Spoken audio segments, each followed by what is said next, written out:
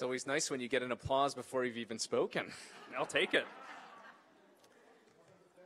Before we get started, two things. One, in the spirit of Father Ron Rollheiser, a story. And two, after I finish this story, just a business item. The story I was reminded of in talking with a woman who's asking me a few questions just before we began with our evening prayer here. And one of the questions had to do with my Franciscan habit and whether or not I was a priest, whether or not I was ordained. And I am, in case people were wondering if it matters to you.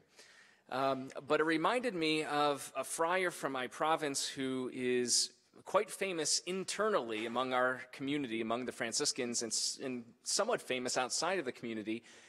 He's a brother whose trade is shoemaking. He's a cobbler, a leather worker, and makes sandals. One of his big claims to fame was that when he lived and worked, his shop was at our parish at 31st Street in New York City. He made sandals for the stars, including Julia Roberts. And so People magazine did a little story about him back in the 80s. That was his thing. Anyways, he's a wonderful guy, now lives and works in Boston. But he tells this story about when he was at 31st Street.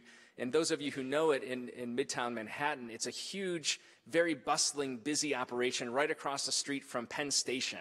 So it's where people, it's a mass factory, basically. You have daily mass and confessions round the clock and outreach and a counseling center and spiritual direction and this group and that group and AA and everything. It's all things are happening. And so there's usually a friar who sits at the front desk so that if somebody wants to speak to a friar, wants to talk to a religious, talk to a priest, have issues they want to talk out or questions, there's always somebody there.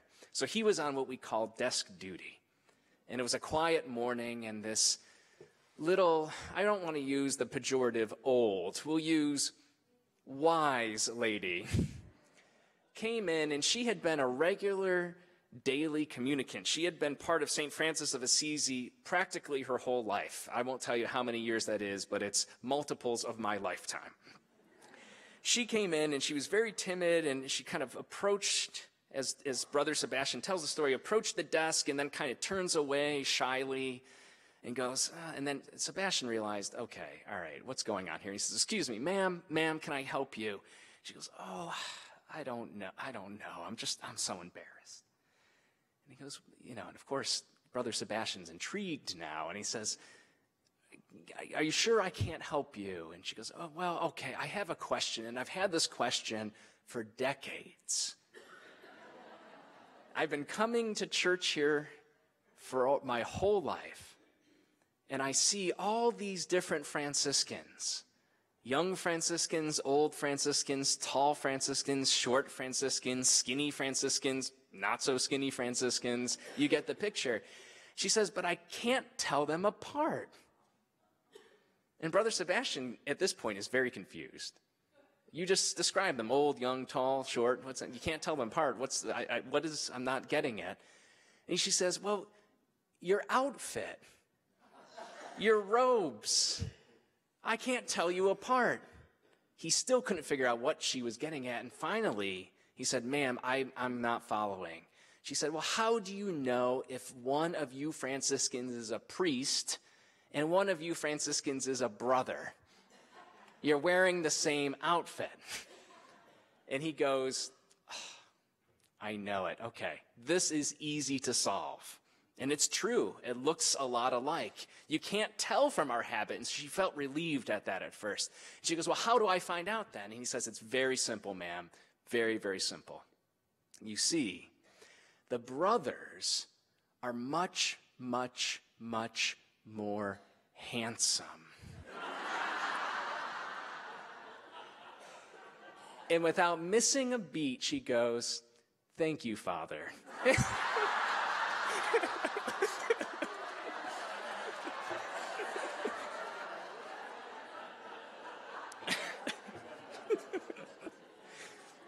It's allegedly a true story.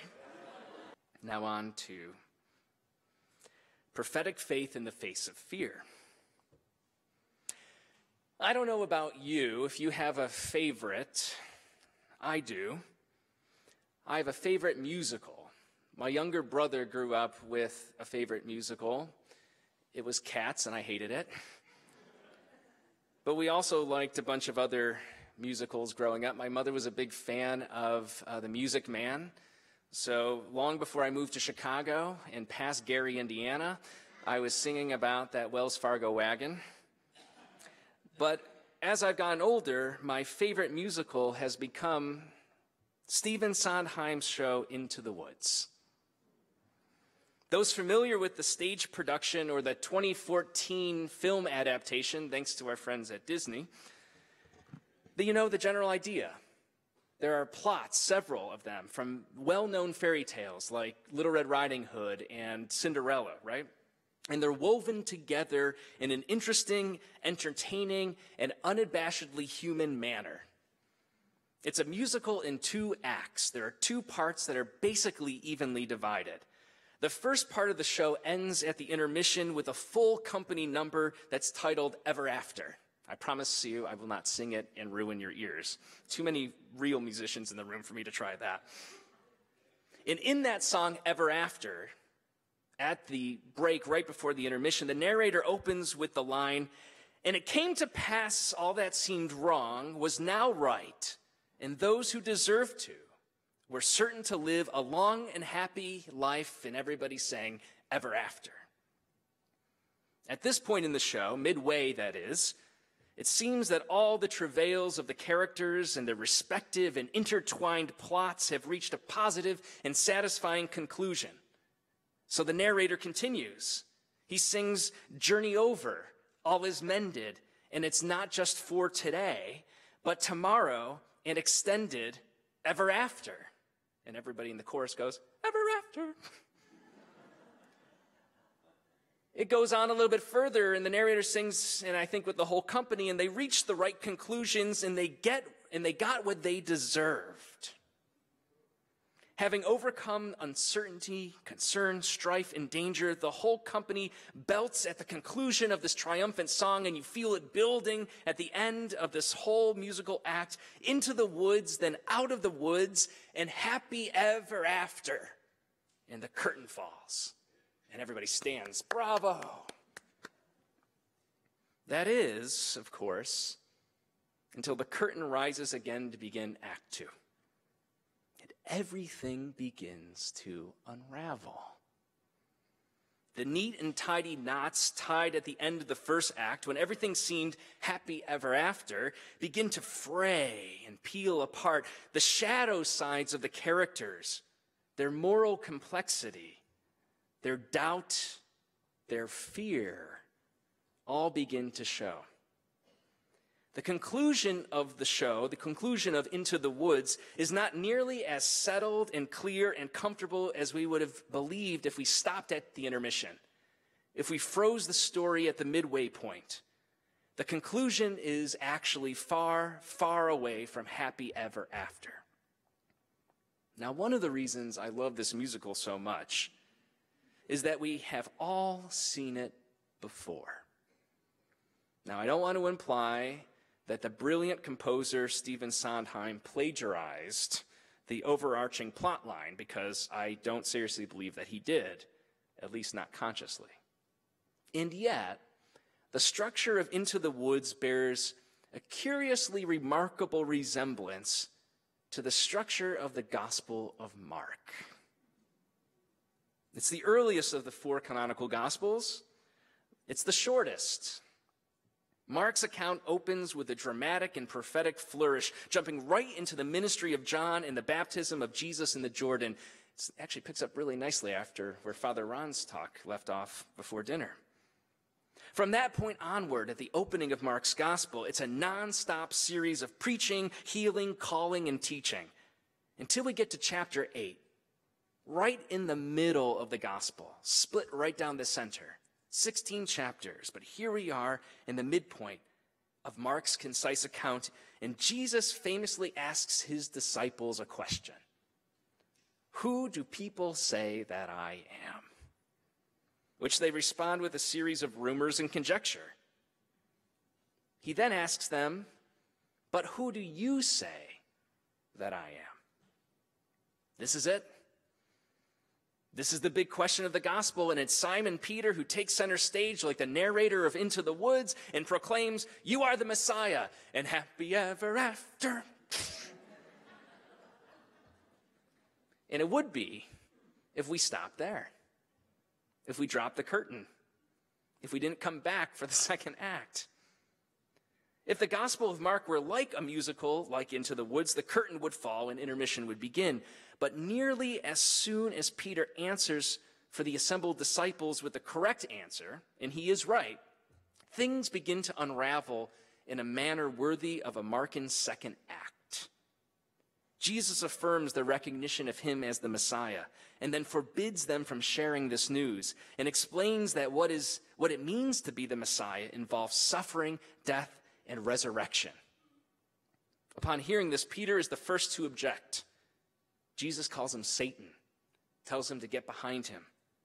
And as quickly as the happy ever motif appears, the story goes off the rails, and the disciples continually for the next 8 chapters reveal their ignorance, their confusion, their doubts, and their uncertainty. And this continues until the conclusion of the gospel. This is a scene from the garden. Jesus is being led away, and the disciples, at least the male disciples, are making a quick run for it. Mark's account does not end on a triumphant note of happy ever after, even after the resurrection of Jesus from the dead. But it ends in a brief and startling manner that made so many early Christians so uncomfortable that they added their own endings to the story during the early 2nd century and beyond. Have you noticed that? Notice there's a longer ending and a shorter ending, and they're both in brackets in your Bible? That's because they're not part of the original story. Scholars generally agree that the authentic ending of the Gospel of Mark is found in verse 8 of that chapter, which is why your Bibles have those additions. This is how the Gospel of Mark concludes. When the Sabbath was over, Mary Magdalene, Mary, the mother of James and Salome, brought spices so that they might go and anoint him. And very early on the first day of the week, when the sun had risen, they went to the tomb. They had been saying to one another, "Who will roll away the stone for us from the entrance to the tomb?" When they looked up, they saw that the stone, which was very large, had been rolled back. As they entered the tomb, they saw a young man dressed in a white robe, sitting on the right side, and they were alarmed. But he said to them, "Do not be alarmed. Do not be afraid. You are looking for Jesus of Nazareth, who was crucified. He has been raised. He is not here. Look, there is the place they laid him. But go, tell his disciples and Peter that he is going ahead of you to Galilee. There you will see him, just as he told you." And here are the last words of Mark's gospel. So they went out and fled from the tomb, for terror and amazement had seized them. And they said nothing to anyone, for they were afraid. Period. Despite the celebratory, exciting feel of recognition found in the midway point of Mark's gospel, the story closes with what New Testament scholars call a promise-failure juxtaposition. This is where God, through a messenger, reveals the divine will to Christ's followers. Do not be afraid, the angel says. He has been raised. Go tell his disciples. But they fail, at least at this point in the story, to put that message into action. Scholars believe that this behavior is reflective of a pattern that runs through the second half of the whole of Mark's gospel, once the theme of discipleship as the way of the cross has been introduced in chapter 8. Jesus lays it out before them. There are at least 2 important insights for us in the way Mark's gospel eventually plays out, or doesn't play out for that matter. Both of these insights follow from the distinctively open-ended manner in which Mark's gospel ends. It seems to suggest in no uncertain terms that the story is actually not over, but continues in the period of time between the resurrection of the Lord and his second coming. It's just open-ended. They told no one because they were afraid. It is the time of the initial hearers of the kerygma that time afterwards where people are proclaiming the news of this experience and trying to make sense of what's going on. And it is our time as well. We're still in that time. From the moment those three women flee the tomb and tell no one, until the second coming, that includes June 12th, 11th, 2019, and 12th for that matter, I think. Unless the Lord comes back tonight, in which case I reserve the right to be corrected. It's not a straightforwardly happy ending, leading to a straightforwardly positive conclusion like Sondheim's Happy Ever After at the end of the first act. Instead, in the words of John Donahue, and the late Daniel Harrington, the Jesuit New Testament scholar, the language of Mark's ending is what we might describe as a cliffhanger. What remains is an honest accounting of the everyday reality we all face as those who, like the women at the empty tomb, stand ourselves before the face of uncomfortable uncertainty, mystery, and fear. With this in mind, one key insight follows a rather direct reading of Mark chapter 16, verse 8, namely that if Christian discipleship is about embracing the call to proclaim the good news of Jesus Christ, to announce the saving power of God and the resurrection of Christ in the Spirit, and bear witness in word and deed to the inbreaking of the kingdom of God, then indeed fear is the enemy of discipleship, because succumbing to fear stops one from living out that vocation. They told no one because they were afraid. According to Fame Perkins, a New Testament scholar, it is very likely that Mark understood this dynamic and uses the conclusion of the gospel as an allegory for the dangers of fear. Mark's not an idiot. Ending on the note of fear and the silence of the followers, especially the women who had been actually the most faithful followers up to this point. Shout out to the women. Let's not forget. At a point where, as you can tell from this scene, it's kind of light, isn't it? Can you see the screen all right? Okay. That the male disciples at this point had already abandoned Christ out of fear. The boys were the weak ones. They took their toys and went home pretty early that weekend. But it calls to mind the many times Mark had already signaled fear throughout the gospel, particularly the preceding 8 chapters, the second half of the story. Professor Perkins explains, readers have also learned that fear demonstrates lack of faith among Jesus' followers. Their fear during the storms at sea indicates a hard-hearted misunderstanding. The disciples do not recognize that Jesus exercises God's saving powers over the waters of chaos. Peter's inappropriate response to the transfiguration vision in chapter 9 is motivated by fear. The passion predictions elicit fear and misunderstanding. In all of these cases, Perkins says, fear isolates the disciples from Jesus. There's a distance. Jesus is not present at the tomb. The women's flight, like that of the male disciples before them, illustrates the effect of such isolation. What happens when we're far away from Jesus or isolate ourselves from him? In this way, fear is both a signal of our isolation from Christ, a lack of trust in God, and an obstacle to fulfilling the baptismal call we received from him. We, like the first disciples, we will face the same challenge of following Jesus. Mark has insisted that the cross is the way to life for those who wish to follow Jesus. He does not compromise the paradox of suffering service by producing a glorious triumph in the end. Mark's description of discipleship is a lot more honest. Think about it for a minute. It's tough. In John's gospel, Jesus exhorts his followers, you got to pick up your cross and follow me. You got to love one another as I have loved you. It's that agapic love of self-sacrifice.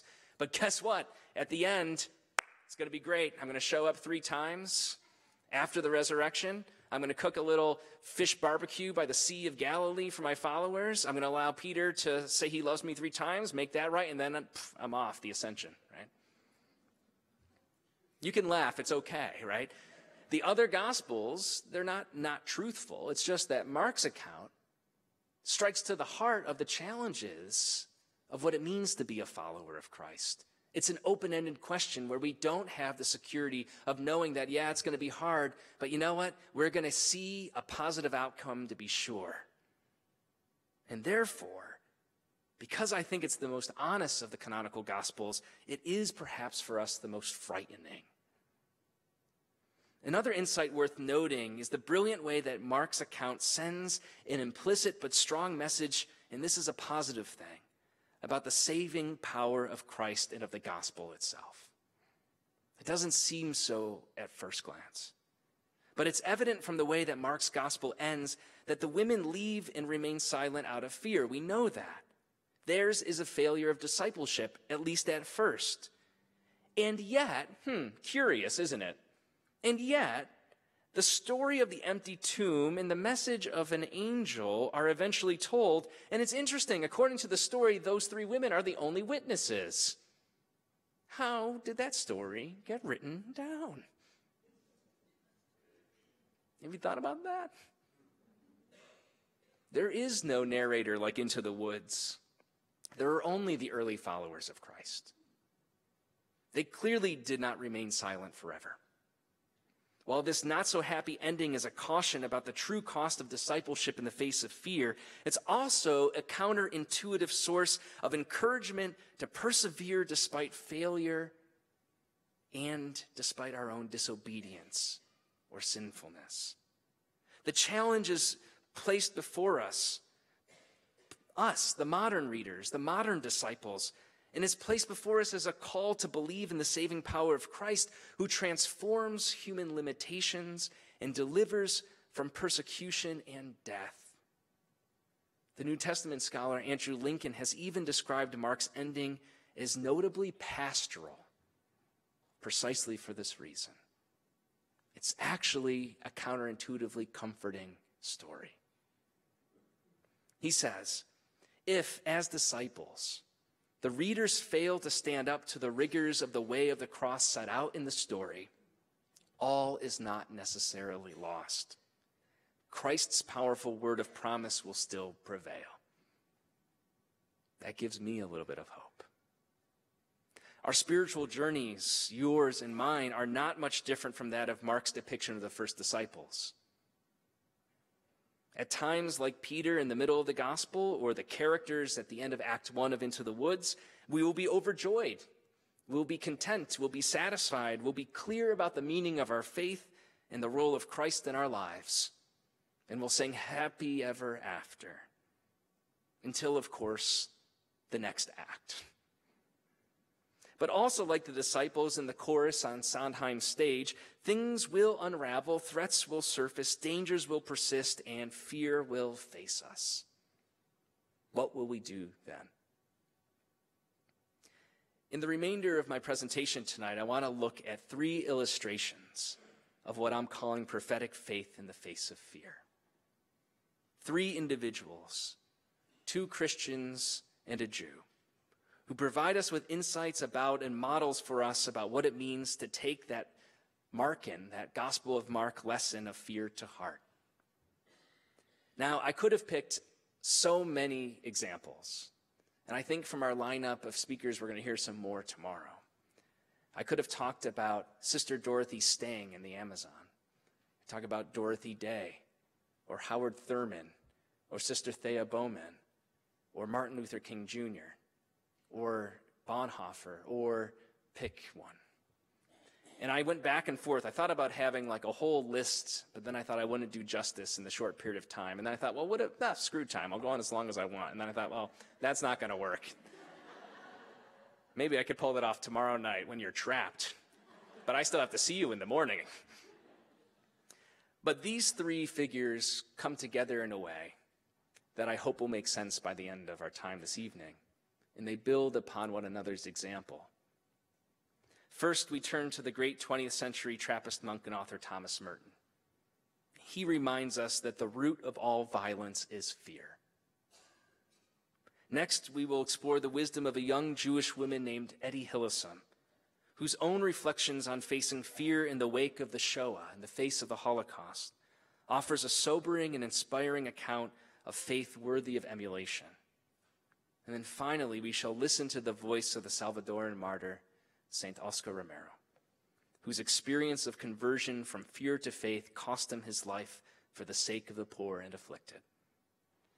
While none of these three wisdom figures and guides, among so many others, as I mentioned, we could have considered, offer us any kind of justification to proclaim happy ever after, they do offer us a path forward. They chart something of a course in the face of fear, and they bear witness to Mark's claim that despite our inadequacies, despite our doubts and failures, the power of God will nevertheless prevail. The root of war is fear. The best-known prayer Thomas Merton ever penned, which appeared in his short 1958 book, Thoughts in Solitude, famously opens with the lines that you probably all know by heart. My Lord God, I have no idea where I am going. I do not see the road ahead of me. I cannot know for certain where it will end. It's one of my favorite prayers. And it's a prayer that's near the hearts of so many other people I encounter. I've heard several people today talk about those in 12-step programs, and for a lot of folks in recovery, that's a prayer that's like Psalm 23, near and dear to their hearts. It's also something I find that my students really love, particularly as they're discerning their own call in this life and making difficult choices about their futures. My Lord God, I have no idea where I am going. This prayer echoes the poetry and simplicity of the psalmists, whose prayers ring through the centuries of the anxiety of uncertain futures in fearful present moments. My God, why have you forsaken me? Merton concludes his original psalm, like the psalmist in Psalm 22, with a prayer of trust in God. He says, though I may seem to be lost and in the shadow of death, I will not fear. For you are ever with me, and you will never leave me to face my perils alone. Merton was no stranger to peril or to fear. He was orphaned by age 16 and itinerant most of his young adult life. The eventual Cistercian monk regularly encountered uncertainty and expressed a desire for stability, security, and solitude that always seemed to elude him, at least to a degree he felt was satisfying. The Augustinian restlessness of his life, like St. Augustine, who says, our hearts are restless until they rest in you, O Lord. I think that could have been Merton's motto, right? That restlessness in his life and writings led to a prolific output at the direction at first of his monastic superiors. In his writings, his example invited millions of Catholics, even today, as well as other readers of other Christian communities in no tradition whatsoever, into his own spiritual journey, with a hope that such proximity to his journey might prove worthwhile to others. In time, Merton became more and more attuned to what the Second Vatican Council would describe as the joys and hopes, the griefs and anxieties of the women and men of this age. This led to his consideration of the dynamics of violence in our world. In October 1961, Thomas Merton wrote an article for the Catholic Worker newspaper, co-founded by servant of God Dorothy Day. It was later published as a chapter in his book, New Seeds of Contemplation. How many people have read that? How many people have it on their shelf but haven't read it, but intend to read it? Well, if you want to take that off your shelf or revisit it, the chapter's called The Root of War is Fear. Merton begins by diagnosing the pervasiveness of fear, which is the root of all war and every kind of violence, he says. As an effect of the widespread lack of trust that women and men have, this is at the heart of this fear. He writes, it's not merely that they do not trust one another, they do not even trust themselves. And in a way, echoing the allegory contained at the end of Mark's gospel, Merton adds, they cannot trust anything because they have ceased to believe in God. Fear is isolating, separating. And as we saw last night in the philosopher Martha Nussbaum's keen observation, fear is narcissistic. Merton takes this sense of fear's self-serving valence and analyzes it in the key of Christian spirituality. He recognized that fear is not merely an objective external threat, though that sometimes is the case like when we encounter a predator. More often than not, fear is tied to the hatred we harbor internally. Merton explains that, and I quote, "It is not only our hatred of others that is dangerous, but also and above all our hatred of ourselves, particularly that hatred of ourselves which is too deep and too powerful to be consciously faced. For it is this which makes us see our own evil and in others, and unable to see it in ourselves." In the narcissistic turn to the self as a result of fear, we seek answers, and we seek a means of alleviation of our anxiety by scapegoating and by othering. Merton writes that, and I'm quoting again, "We tend unconsciously to ease ourselves still more of the burden of guilt that is in us by passing it on to somebody else. The temptation is then to account for my fault by seeing an equivalent amount of evil in someone else. Hence, I start to minimize my own sins and compensate for doing so by exaggerating the faults of others."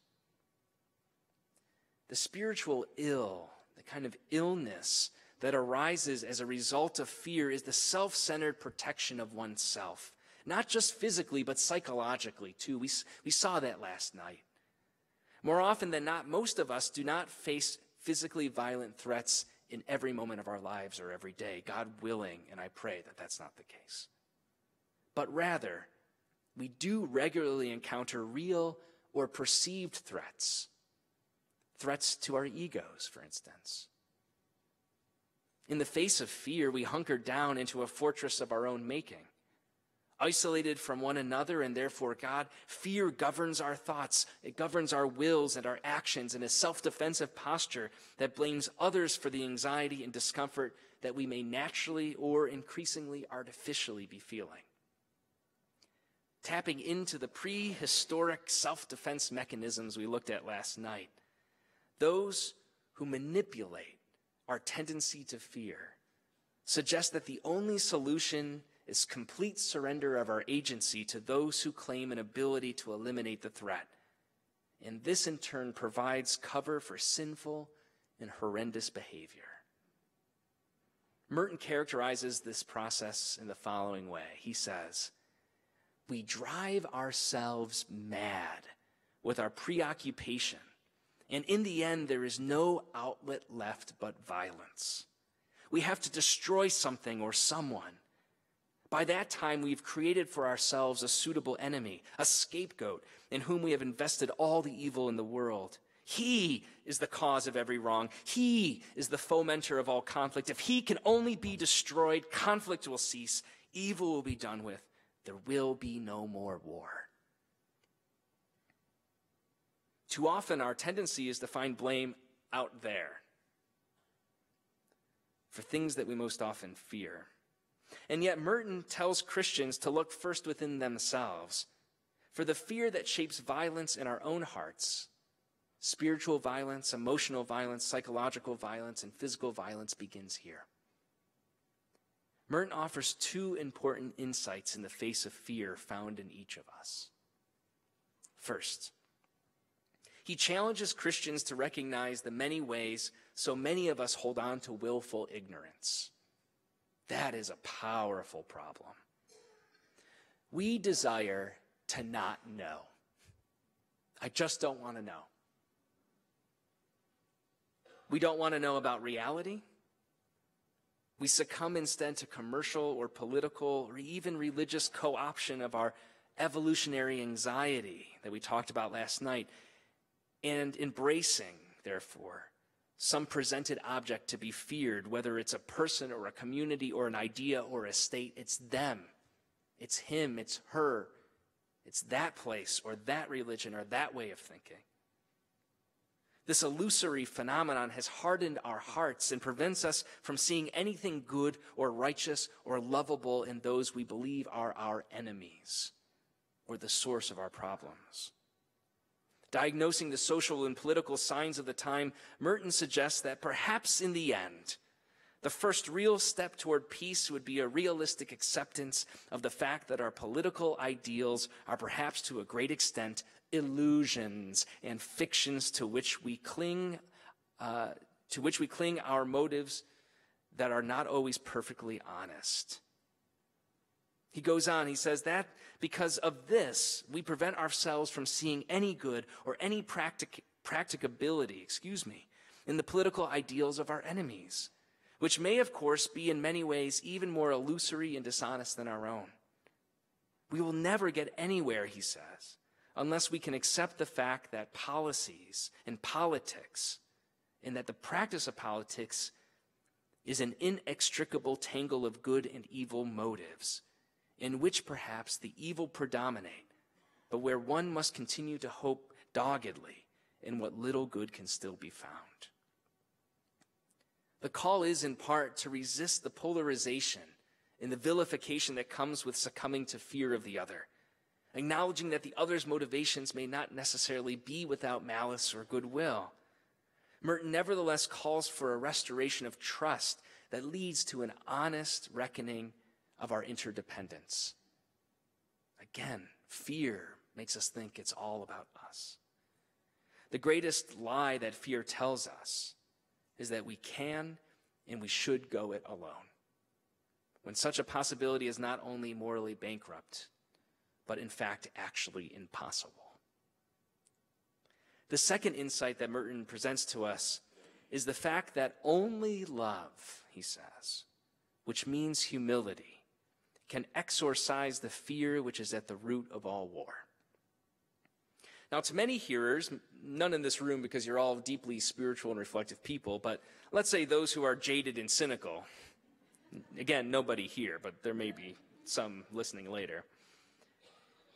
People who might be jaded or cynical or fed up with this age, by the fear of this age, by the rhetoric. The idea that the notion that love is the answer can sound like a naive poem at best and a disillusioned farce at worst. It's important to see what Merton means by love here, though.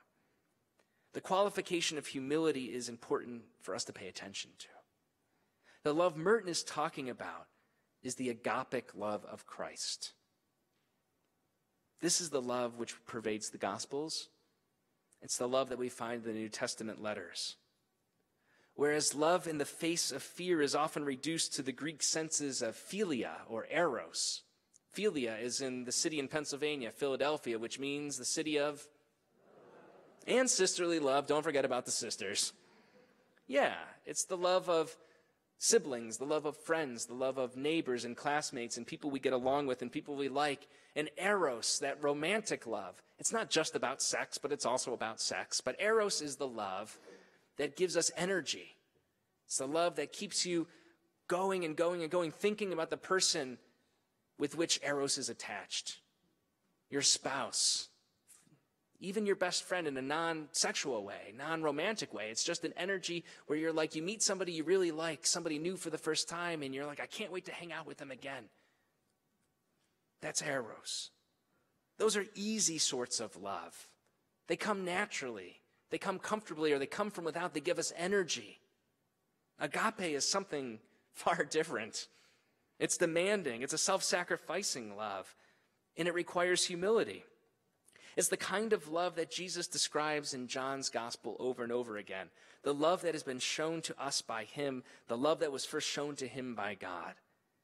It's the love that leads one to lay down her life for a friend, or to put another before oneself. It is the love that is depicted as in the parabolic descriptions of the reign of God, when Jesus is constantly flipping expectations upside down.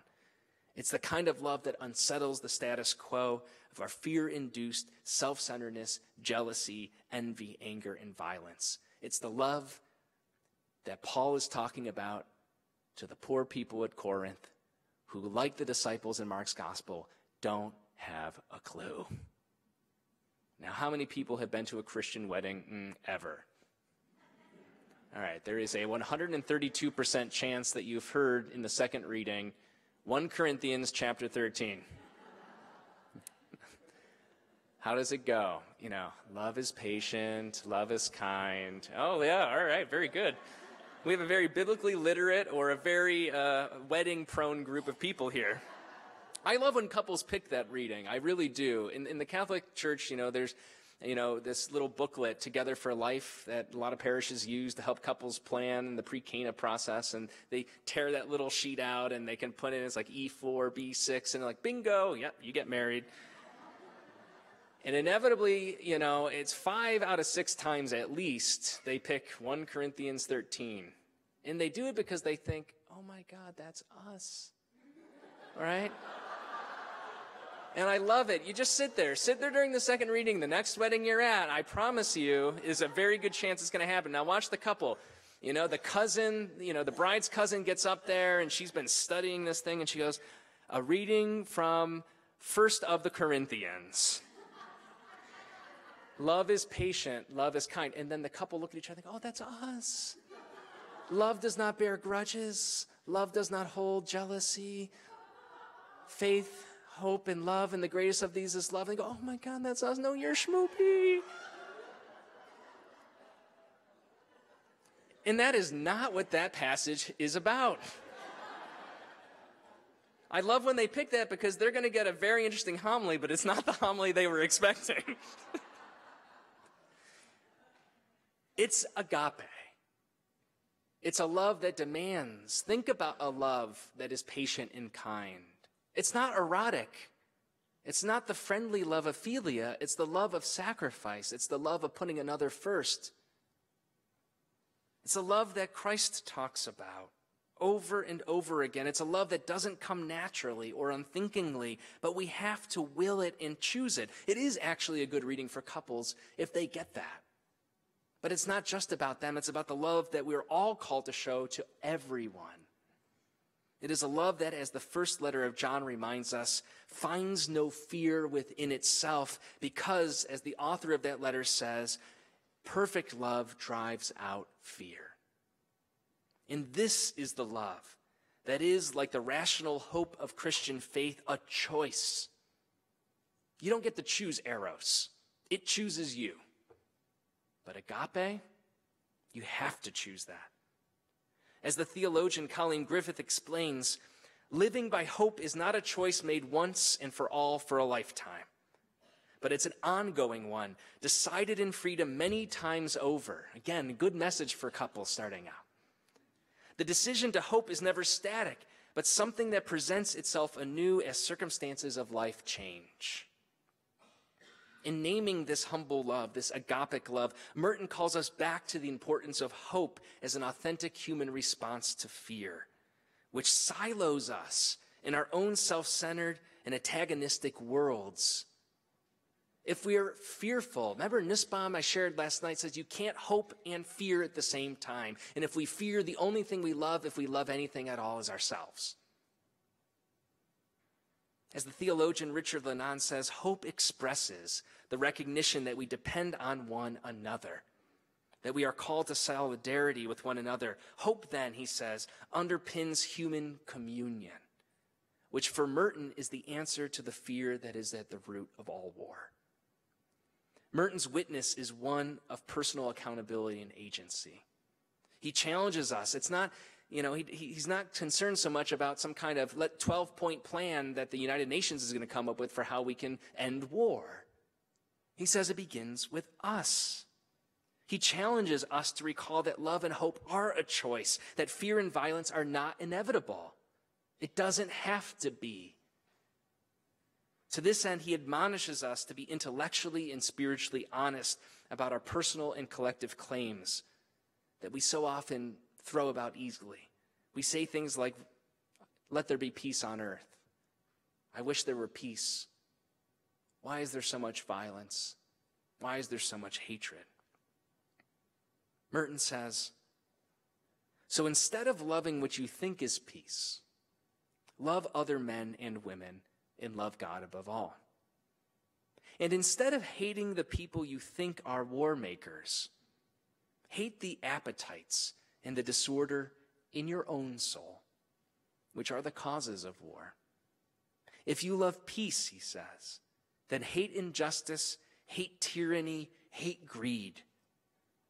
But hate these things in yourself, not in another.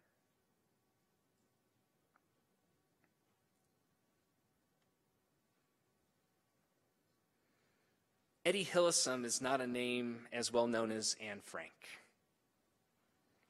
But her short life and profound witness to faith and hope during the Shoah, what we often call the Holocaust, is as powerful and perhaps even more so than Anne Frank's.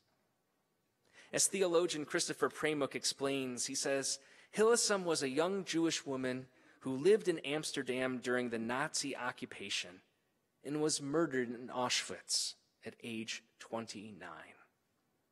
Her diaries give witness to a spirit in humanity that defies rational explanation, a light and hope that flashes forth even from within the horrors of racial genocide. She did not grow up in a particularly devout family, nor was her experience of Judaism or religion in any other sense a major part of her social life. We see this actually in the writings of one of her biographers, who remarks that after her death and after the publication of her diaries, some of her acquaintances, some of her friends from that time, the time of her university studies, were amazed to learn of Etty Hillesum's spiritual development during the war years, during a period in which she adopted clearly different interests and a different circle of friends than they had realized. The diaries she kept during the last few years of her life and the extant letters she penned during the same time reveal a complex spiritual seeker whose journey exhibits a tremendous arc of growth, understanding, maturity, and self-awareness. Hers was a deeply embodied experience of spiritual discovery. She did not shy away from the sensual and the sexual, the intellectual and the artistic, the physical, the corporeal, and the divine. And most of this unfolded at the time of Nazi occupation of the Netherlands, which understandably produced deep social anxiety and fear. As scholar Patrick Woodhouse notes, the driving force that took her spirituality deeper was the terror. The terror on the streets and in the rumors circulating in Amsterdam that Jews across Europe were being rounded up, shipped to concentration camps, and exterminated. He adds that in Hillesum's context, surviving in the tasks of daily life became ever more exhausting. The level of anxiety among the Jewish population was rising. Hope and any sense of community became scarce commodities. The world around her was disintegrating, and everywhere there was terrible fear. This is what we might constitute or classify as natural fear. Though it's different from the manipulation of anxiety that led to the scapegoating of Jews in Europe, that led to an unnatural fear. Those who were the objects of that terror, of that fear, experienced that anxiety in a very real way. And how Etty Hillesum responded even to that natural fear gives us some insight about how we might be called by Christ to respond to fear in our lives. Just a couple of weeks before she was sent to Camp Westerbork, which was one of the Nazis', quote, transit camps, which was serving as an in-between waypoint before being sent to a concentration or extermination camp, Hillesum included the following prayer in her diary. She writes, Sunday morning, 12 July 1942. Dear God, these are anxious times.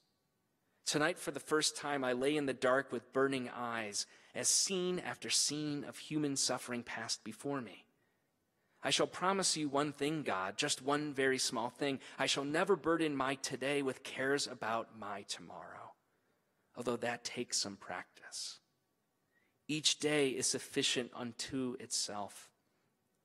I shall try to help you, God, to stop my strength ebbing away, though I cannot vouch for it in advance. But one thing is becoming increasingly clear to me, that you cannot help us, that we must help you to help ourselves. And that is all we can manage these days, and also all that really matters, that we safeguard that little piece of you, God, in ourselves, and perhaps in others as well. Alas, there doesn't seem to be much you yourself can do about our circumstances, about our lives. neither do I hold you responsible. You cannot help us, but we must help you and defend your dwelling place inside us to the last. Here we witness a sense of Hillesum's internal resolve as she recognizes both the external social dominance of fear and anxiety and the irrational hope that some have for a God who might helicopter into this time and space to resolve the problem from without. She explains in her prayer that God doesn't operate this way. She got that, as painful as that is. Rather than addressing the legitimate objects of fear from without, one must recognize the internal resolve occasioned by God's closeness to each of us. That was her insight. In the Christian tradition, we might talk about this reality, as Father Ron did this afternoon, as grace. Our Catholic Christian tradition holds that grace is always, first and foremost, the gift of God's self, the Holy Spirit. More on that tomorrow. But grace within us, God's indwelling within us. For Hillesum, though she was not Christian, it is a matter of recognizing, as she put it, that little piece of God in ourselves. She saw that spark of divinity, what we Christians would call the Holy Spirit, which aids us in responding to the fear and terror we encounter. The ethicist William McDonough has argued that fear was Etty Hillesum's fundamental problem, even before she was imprisoned.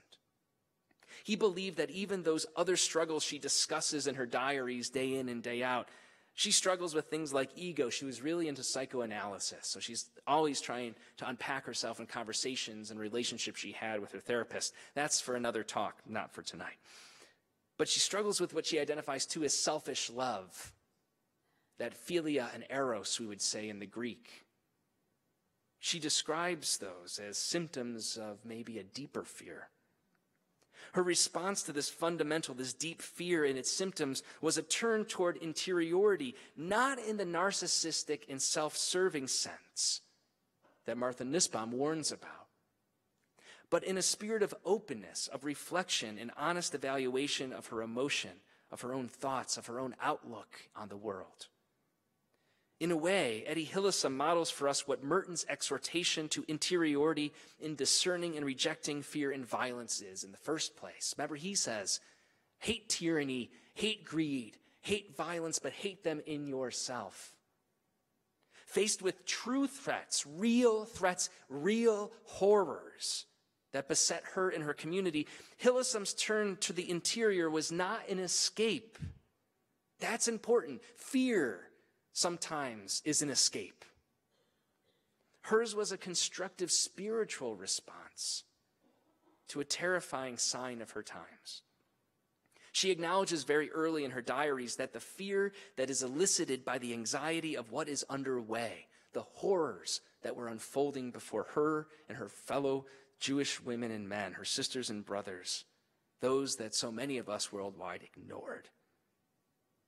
She says what is unfolding around her affects the interior life and spirit of all of us. For Hillesum, the most immediate and dangerous consequence of succumbing to that fear is the arousal of hatred. For instance, in the evening of March 15th, 1941, she writes, "To sum up, this is what I really want to say. Nazi barbarism evokes the same kind of barbarism in ourselves. One that would involve the same methods if we could do as we wanted right here and now. We have to reject that barbarism within us. We must not fan the hatred within us, because if we do, the world will not be able to pull itself 1 inch further out of the mire." On that very same day, she wrote that, and I quote, "It is the problem of our age. Hatred of Germans poisons everyone's minds." Hillesum had good reason to hate German Nazis, but she saw this ostensibly justifiable hatred as reflective of the problem itself, a problem of fear and violence that is very similar to what Merton was warning us about. Therefore, Hillesum expresses her conviction that the necessary response to fear is a refusal to hate. even in the face of the most seemingly justifiable reason for hatred. And here I cannot help but think of the Parkland students and what was shared this afternoon in the Q&A comment. As Patrick Woodhouse notes, this was not merely something expressed by a naive or Pollyannish young woman early in the Nazi occupation. It wasn't just like, oh, things are going to be great, it's all going to turn out fine. Instead, it was something she discerned at a critical point in her own examination of self, and something she holds right up to the end when she is put on a train to Auschwitz. Woodhouse explains that as her story unfolds, she shares her people's increasingly desperate plight, and at the same time, her conviction deepens and is expressed in even more resolute language. I'll be honest with you, I don't know how she did it. Throughout her diary entries and letters, one sees this conviction growing more strongly. She writes on September 23rd, 1942, that all I really wanted to say is this, she writes. We have so much work to do on ourselves that we shouldn't even be thinking of hating our so-called enemies. We are hurtful enough to one another as it is. I see no alternative.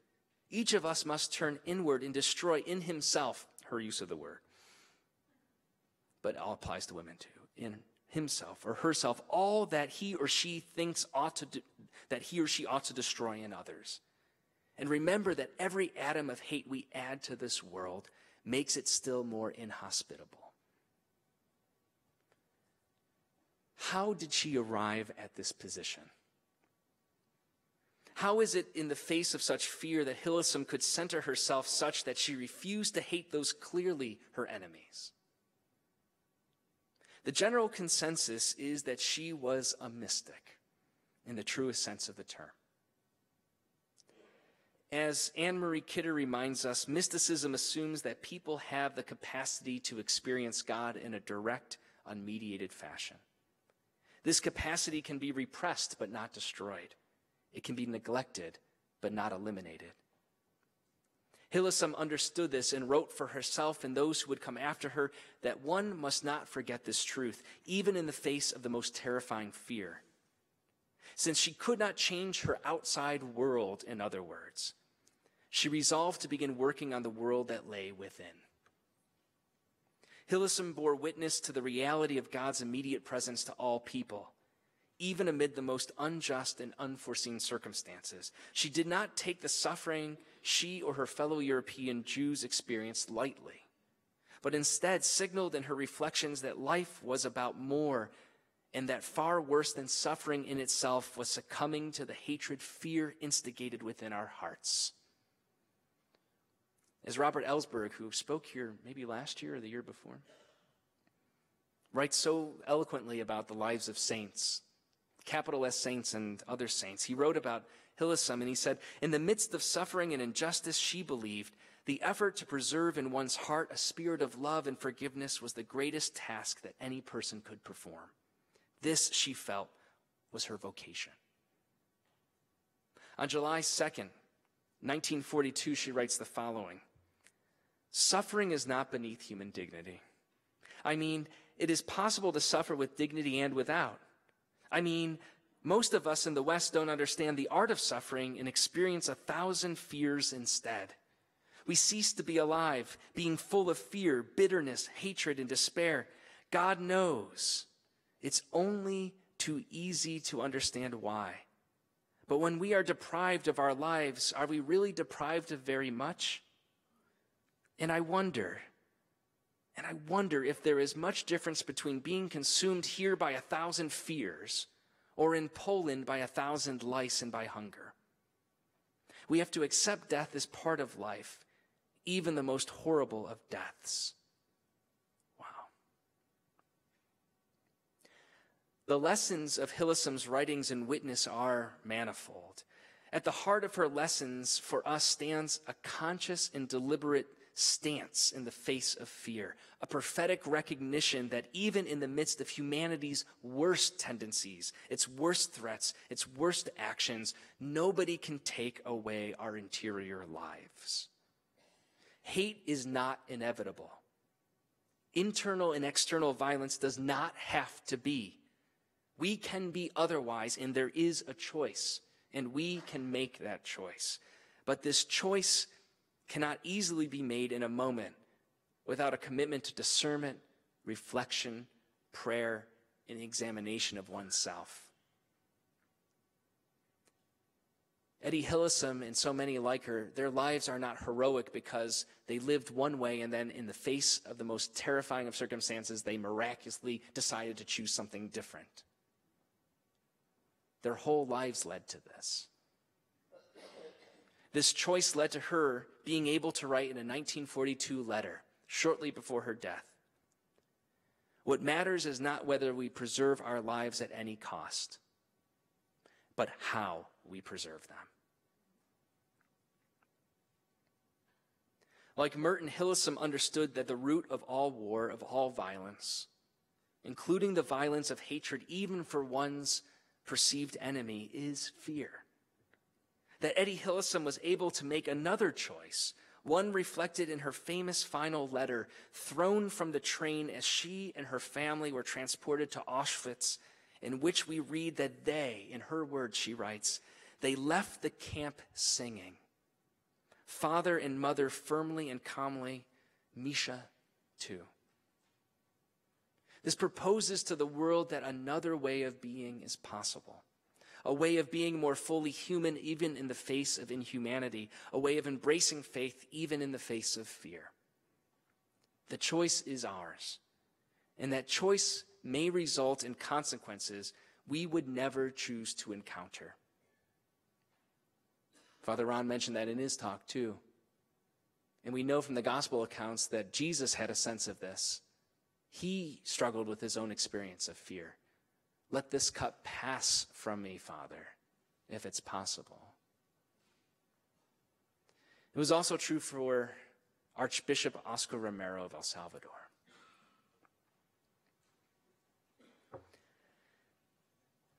Whereas Etty Hillesum occupied a position in her time and place that can rightly be said to have become increasingly powerless, at least with regard to her exterior life, some Christians find themselves in positions in which the choice to live in the world according to the gospel affects their use and abuse of power. Such was the case of Oscar Romero, the martyred Archbishop of San Salvador. What is striking about Romero's story is not just that he regularly risked his life by speaking out publicly against the injustices he witnessed in his society at the hands of the rich and the powerful, but more relevantly, how exactly he came to that place to begin with. Theologian Michael Lee, in his recent book, which I highly recommend, titled Revolutionary Saint, The Theological Legacy of Oscar Romero, he emphasizes the importance of conversion as a phenomenon in the life and faith of Romero, as well as a significant and reoccurring theme in his preaching and writings in the last years of Romero's life. Recognizing the centrality of conversion as a concept in the Christian tradition, seen frequently in the Christian scriptures and the narratives of so many holy women and men, Lee notes that Romero's narrative of conversion has often been hijacked by partisan interests and portrayed in one of two extreme ways. Either he was a sellout who was duped by Marxist revolutionaries and communist sympathizers. This is what Lee calls the conservative narrative expressed by those in civil and ecclesial power in the 1970s and 80s. And I'll just be honest with you, the reason why his canonization for being martyred while celebrating the Eucharist was delayed for 3 decades. But it's not just one-sided, or it's been misconstrued another way, that he had a miraculous, singular moment of change, becoming overnight a champion of political resistance. This is what Lee would call the radical narrative expressed by those in social change movements of the time who want him to be the poster child of kind of revolutionary action right now. Neither does justice to the ongoing, slow-moving experience of metanoia, of turning, of conversion that we see in Romero's own spiritual and ministerial journey. It is true that most of his ministerial life took the form of being an ecclesiastical bureaucrat, by his own admission. He is what we call a chancery rat.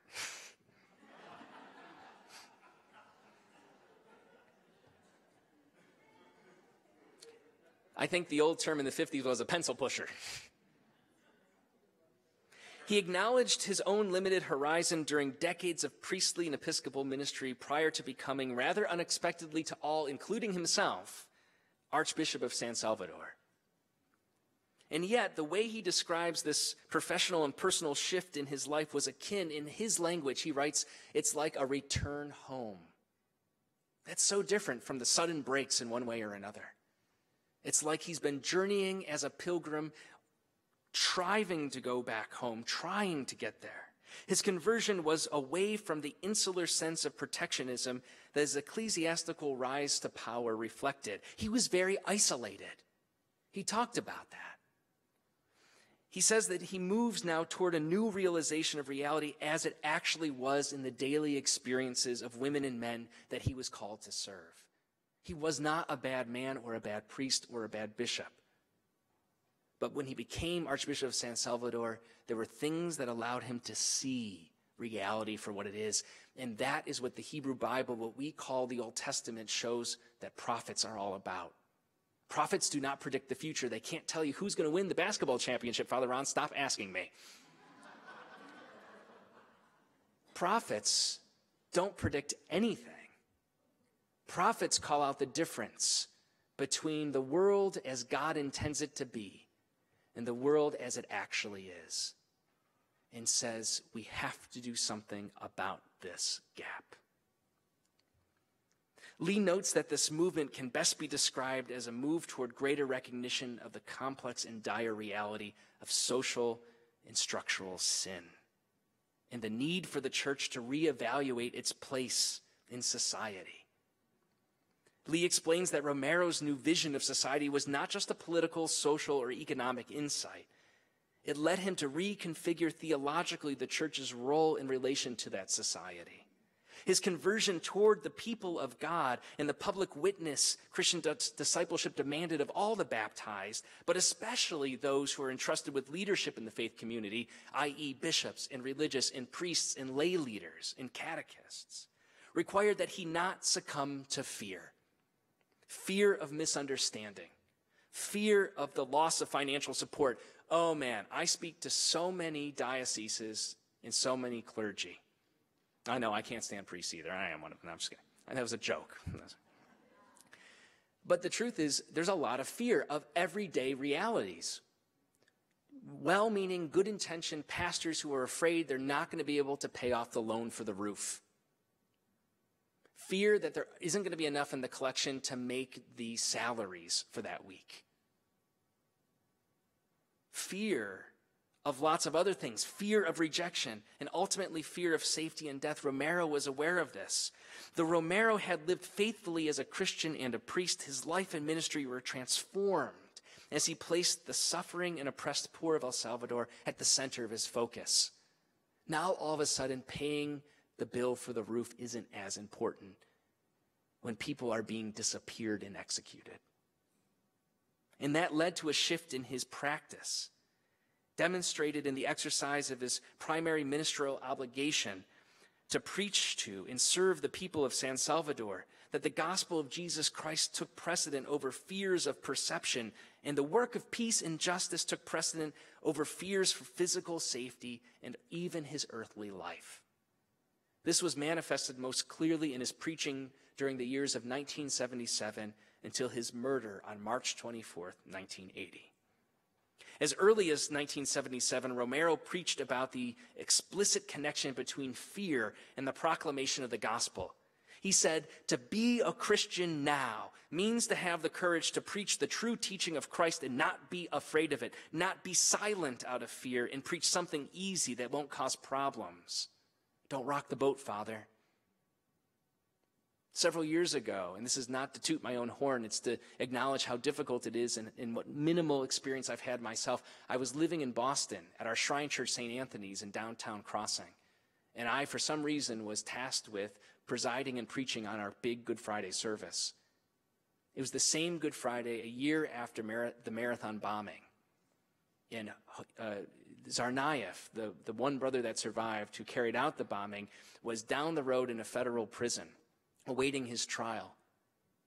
And one of the big items on the table is that Massachusetts had outlawed capital punishment many years earlier, and the residents of Boston and the citizens of Massachusetts did not want this man. They wanted him tried and sentenced to prison, as he rightly deserves, but not to be executed. And yet the federal government said, it's a capital crime, it's terrorism, we're going to execute him. And preaching on Good Friday, I talked about the fact that there are men and women on death row and are scheduled to be executed today. And where were we? Are we there when they were nailed to the cross? And sometimes it should cause us to tremble. A woman came up to me screaming in the lobby after Mass and said, "How dare you bring your politics into this place?" Romero says to be a Christian in this hour means to have the courage that the Holy Spirit gives in the sacrament of confirmation, to be valiant soldiers of Christ the King, to make his teaching prevail. It's not my politics. Either all life is sacred or none of it is. Romero says to reach hearts and proclaim to them the courage that one must have to defend God's law. God's law. Romero's conversion to a deeper appreciation for and awareness of the radical call of the gospel led him to see how it was not only negligent for the church to acquiesce to the fear stoked by political and ecclesiastical powers, but it was in fact sinful. His spirituality was not governed by the need to protect himself. It didn't happen overnight. It didn't happen instantly. It was a lifelong process. He wasn't somebody at this point that allowed himself to succumb to the closing in on himself that Martha Nussbaum describes, but rather his spirituality was informed by the life, death, and resurrection of Jesus Christ, in whom we are all baptized.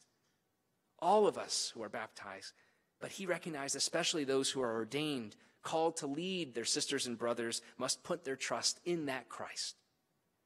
In March 1978, he said, "Those who put their faith in the risen one and work for a world more just, who protest against the injustices of the present system, against the abuses of unjust authorities, against the wrongfulness of humans exploiting humans, all those who begin their struggle with the resurrection of the great liberator, they alone are authentic Christians."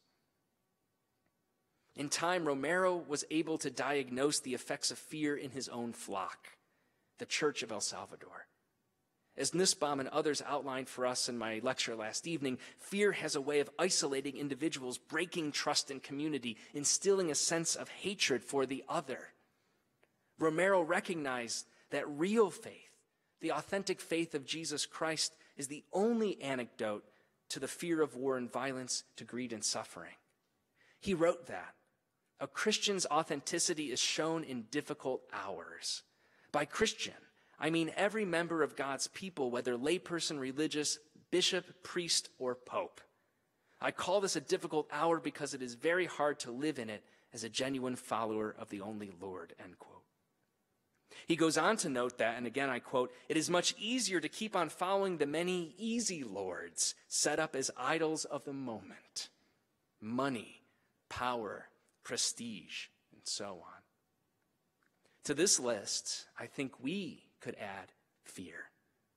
For fear leads to hatred that seeks to silence the proclamation of justice, peace, mercy, and love, just as fear led Jesus' contemporaries, including some of his own closest followers, to seek to silence him. That very same year, 1978, Romero preached in a manner that rhetorically addressed the challenge before Christians who strive to live in authentic discipleship. He said, and I quote, "A church that doesn't provoke any crises, a gospel that doesn't unsettle, a word of God that doesn't get under anyone's skin, a word of God that doesn't touch the real sin of the society in which it is being proclaimed. What gospel is that?" Romero knew how the enemies of the gospel, those who wanted to maintain an unjust status quo from which they benefited at the expense of the poor and most vulnerable, were fighting to slander him in the church. And yet he proclaimed with confidence, even when they call us mad, when they call us subversives and communists and all the epithets they put on us, we know that we only preach the subversive witness of the Beatitudes. which have turned everything upside down to proclaim, blessed the poor, blessed the thirsting for justice, blessed the suffering. Romero's response to fear was to follow in the footprints of Christ and preach to his sisters and brothers, not only by his words, but also by his deeds, that this is how we ought to do likewise. He encouraged his fellow Christians and said in one homily, "Courage, dear friends. I know that for many the hour of testing has come, and they have fled as cowards. Catechists, celebrants of the word, people who shared with us the joys of our meetings have been frightened. People we thought very strong are frightened away because they have forgotten that this is a religion of life. And as life, it must clash with the life that is not God's life, but exists as the kingdom of darkness and of sin in the world." He preached words of trust, strength, courage in the face of fear. He wrote, "Because it is God's work, we don't fear the prophetic mission the Lord has entrusted to us." I can imagine someone saying, he writes, "So now he thinks he's a prophet." He answers his own rhetorical thought. He says, "No, it's not that I think I'm a prophet. It's that you and I are prophetic people. Everyone baptized has received a share in Christ's prophetic mission. Now we only have to remember that." Romero's preaching and personal witness brings us back to the end of Mark's gospel. In the face of the fear that comes with realizing the demands of Christian discipleship at the empty tomb, the first followers of Jesus Christ fled and told no one. Romero, on the other hand, came to realize the demands of Christian discipleship in the context of El Salvador. He experienced ongoing conversion, and he stayed, seeking to be in greater solidarity with the victims of violence, with the victims of oppression. Romero's life, his preaching, and his death and martyrdom bears witness, which comes from the word martyr, witness, to both the manner of life and the true risk of faith. Merton, Hillesum, Romero, each of them provides us with insights not only about how fear can operate as the enemy of Christian discipleship, but also what an appropriate response might be for those of us striving to live the gospel with authenticity and faith. Tomorrow, our last time together, I promise it won't be as long as tonight. This was a little bit long. Thank you for your patience.